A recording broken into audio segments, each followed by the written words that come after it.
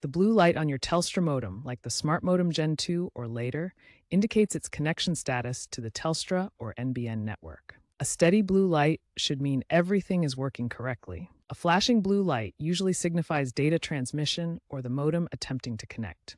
However, if you have a blue light, steady or flashing, but your internet isn't working, it means the modem is connected to the network, but there's a problem downstream that's preventing internet access. These downstream issues are commonly NBN outages or modem hardware or firmware problems. Telstra's Outage Tracker app and website will confirm any reported NBN-related issues in your area. Remember, the blue light is just one piece of the puzzle. First, restart your modem. Unplug it from the power outlet for 30 seconds, then plug it back in. This simple step fixes many temporary glitches. Second, check all connections. Make sure all Ethernet cables are securely plugged in and undamaged, and verify the connection to the NBN box if you have one.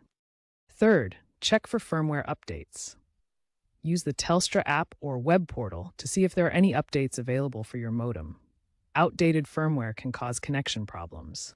If these steps don't work, you can try resetting your modem to factory settings, refer to your modem's manual for instructions, or contact Telstra support for further assistance and remote diagnostics. If the modem is faulty, e.g. damaged by a power surge, Telstra typically offers free replacements under warranty.